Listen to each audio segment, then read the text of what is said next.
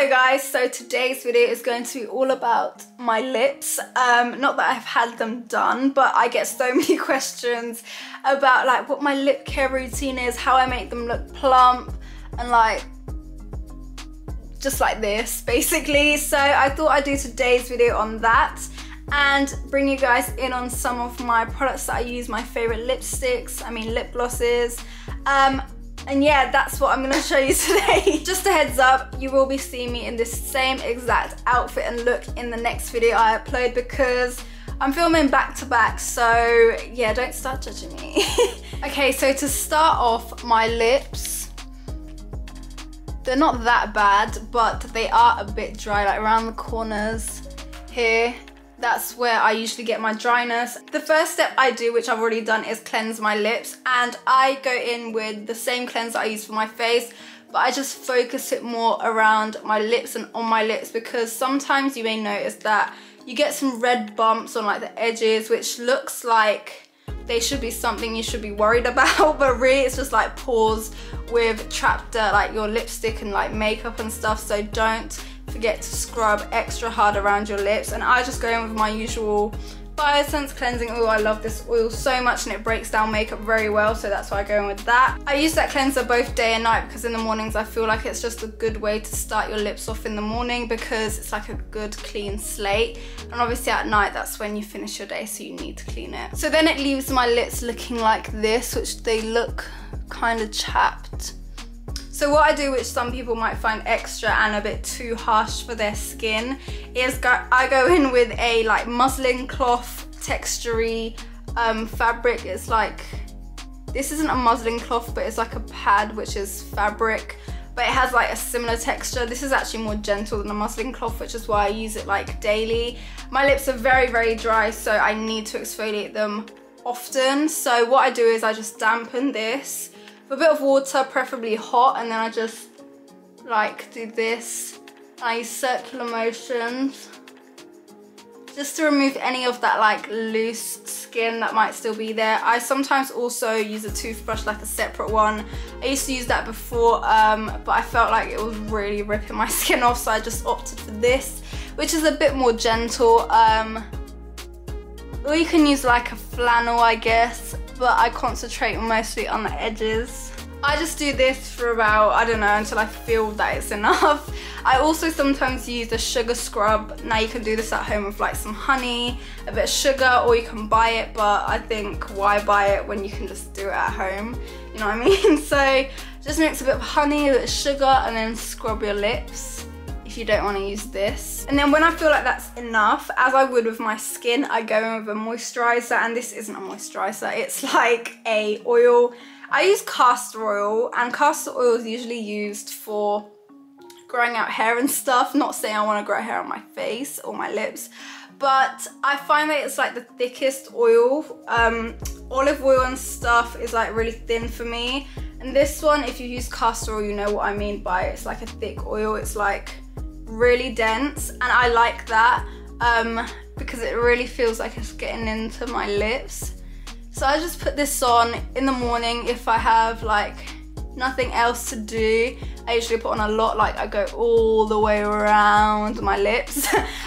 Also, before I start my makeup, I like to put this on just to like prep my lips and like get them ready for the product that's about to go on it. My lighting is just really messing up. So yeah, I apply a very small amount of that on there. I like to like go over the edges, as I said, because the perimeter is usually where I get dry skin. So I like to do a bit of that. And you can see like it just softens up my lips and like makes them look hydrated and plump, which I love. Now for when I'm on the go, it's also still very important to look after your lips, of course, especially in winter. Everything about my skin in any part of my body is just suffering because it's so dry. So I like to carry around two main lipsticks, lip balms, and it's the Burt's Bees Pomegranate Moisturizing Lip Balm. I don't really care about the flavor, this is just like the one I picked up.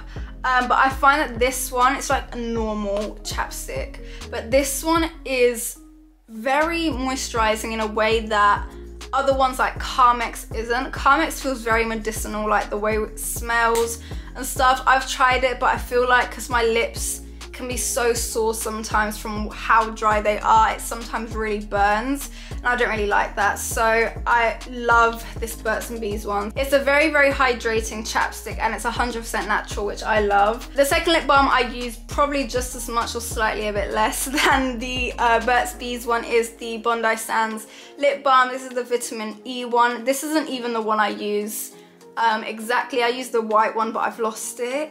But it has SPF in it, which is so important because I go on about SPF in your skin, but I've never really spoken about SPF in your lips because I feel like lips get neglected, and I don't like putting face SPF on my lips because I feel like it's a bit too thick, like, if you know what I mean, and like it can leave that like white perimeter like around your lips, which I don't like. So I've got like a specific lip SPF for my lips, which I use all the time, and it's a very like coconutty smell, which is, it smells so good, and it's a different texture to the Burt's Bees ones. This one is a bit more liquid and like, it's just a bit more like it just, I think it has oils in it and stuff. It's just super like oily. I think it's got coconut oil in it. If you have your occasional lip balm that you already found and that you already love, look for a separate SPF that you need to apply on your lips, because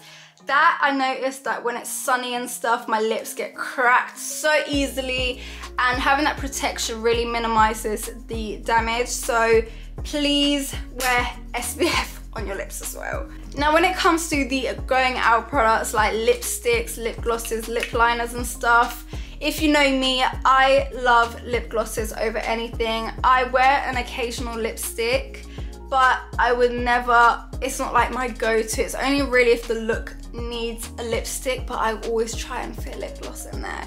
And the reason is mostly because my lips are dry, as I said. So lipsticks sometimes, if they're really drying, like I never wear mattes. Matte lipsticks, you've never seen me in a matte lipstick. Like liquid lipstick is a no-go for me. I just don't go there because it just makes my lips look so bad. So lip glosses for me, I find that it just looks, even if my lips are chapped underneath, it just disguises it with a thick layer of like shine. So it looks like they're really plump and juicy, which is why I love them. So my favorites are Marc Jacobs, this lip oil. Don't know if it's a lip gloss, but it's a lip oil and it pretty much does the same thing. And this is like the key one for when your lips are dry and you like need something to make them not look dry. This is like the perfect one. It's just like, it's a lip oil, so it doesn't feel uncomfortable, it doesn't feel sticky. It feels very hydrating actually, like it feels like it's looking after your lips whilst looking so plump, do you know?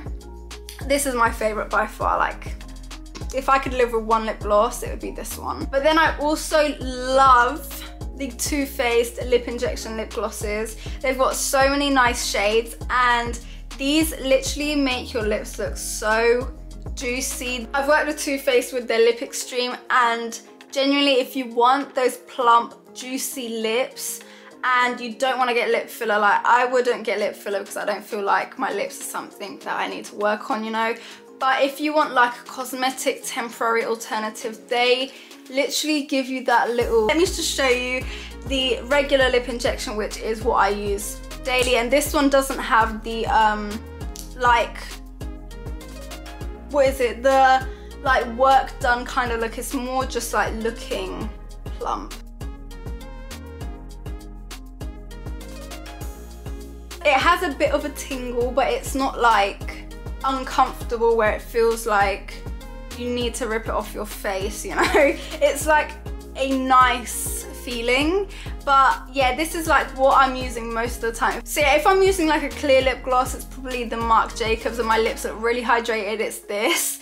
If I'm using like a coloured one, it's most probably the Too Faced regular lip glosses. As you can see, it's like, it just looks really, it's just, yes. They've actually like plumped up a bit, like my bottom lip has definitely plumped up, and that's exactly what the Too Faced is aimed to do. It's like really bring your lips out, bring them like that natural but plumpy, juicy vibe. This lip gloss is literally the perfect lip gloss for no makeup, just lashes, lip gloss, and you're out the door, because it just like, I feel like it just looks like you're ready. Like, I just can't explain it, but this lip gloss is genuinely like one of my faves. I literally have hundreds of lip glosses, like no exaggeration. So there's definitely some that I have missed. And if I remember any other ones that I love, which I know I have, like, I love the NARS Laguna lip gloss actually, and I haven't included that, but that one is also really good, like the bronzy Laguna shade, not the other pink one that they have. The brown one is also one of my favorites. It's an oil as well, I think, actually. It's an oil infused lip gloss, so it's very, very comfortable. All these are comfortable. It doesn't feel like, you know, when you get that disgusting like thing around your lips, like when you do that and it's like all clumping together and it's like not a vibe. These don't do that, so your safest bet is getting these ones. Like sometimes the NYX ones or the NYX ones, sometimes they do that and it's like, you can't go wrong because of the price, but sometimes it looks very mad. So I'd rather not, so I just go for these ones. So yeah, I think I've covered everything to do with my lips. It's not like an extensive routine that I spend hours on. It's very basic. But if there's anything else I've missed, I'll be sure to keep you guys updated if I develop any new stuff, because I get so many questions about my lips. And I haven't had filler as well, let me just put that out there. I haven't had anything done to my lips, these are all mine.